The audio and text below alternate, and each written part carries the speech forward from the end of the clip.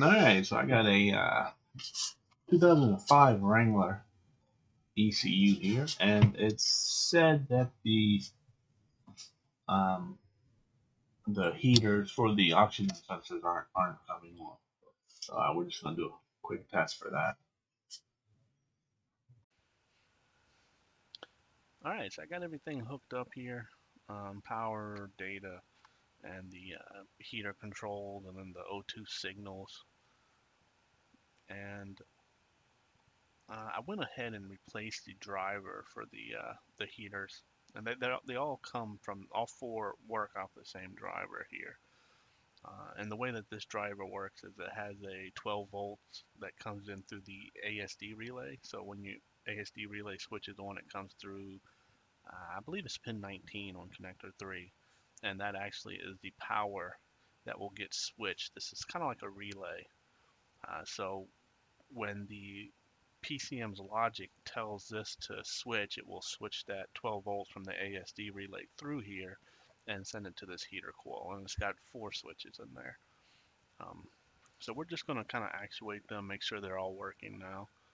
And we're going to monitor it with the oscilloscope here. I'm going to set a trigger for it.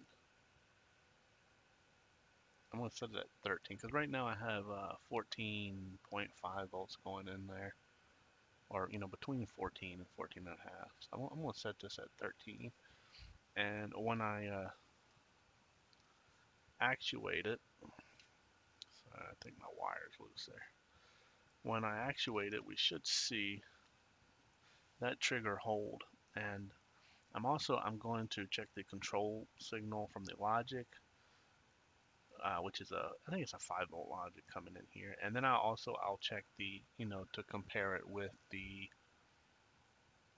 voltage coming through the ASD relay. So the pink line that you'll see is going to be both input. I'll use to check the input for the 12 volts being switched and also for the control signal. So let me go ahead and actuate. I have to do all 4 separately. So we're going to do 1 of 1 first. Okay, and there we go. We see the green is our output from the driver, so that would be our heater coil. The pink is our control logic, so we see that they match.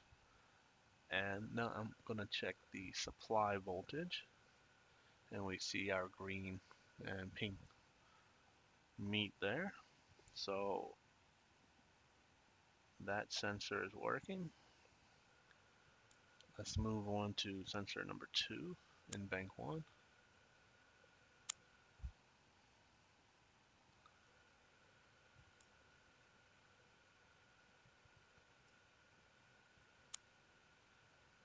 Alright, there we have our control logic. Everything looks good there. And we have our supply and our output. That's good. So now I'm going to go to number sensor 1 for bank 2. Wait a minute. So that was actually bank 1 sensor 1 and bank 2 sensor 1. I'm sorry. So this next one is actually bank 1 sensor 2. Alright, so let me move the probe. Alright, so there that is. Let's check the control. The control matches, the output is right. We check the control supply, that's good. So let's check the last one, which is bank 2 sensor 2.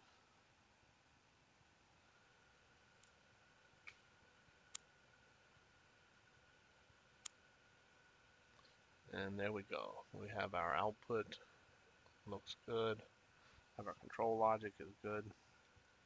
And we also have our switching supply matching. So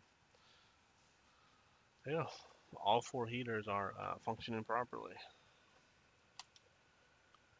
I can Real quick, while I have it hooked up, I can show the sensor signal is reading correctly as well. This Arduino here, I have it coded to um, supply all 4 signals for each O2 sensor, and it's kind of set up just to kind of fluctuate, kind of go through different numbers, just so I can watch and monitor, make sure everything is actually changing. So here we go. We see 1, 2, 1, 1, 2. Which one am I missing? Okay, that's all of them.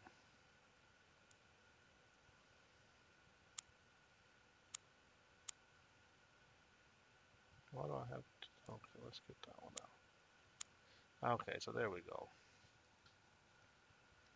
And they can adjust them as well.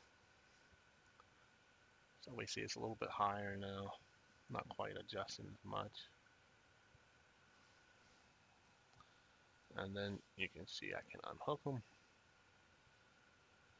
And it stops.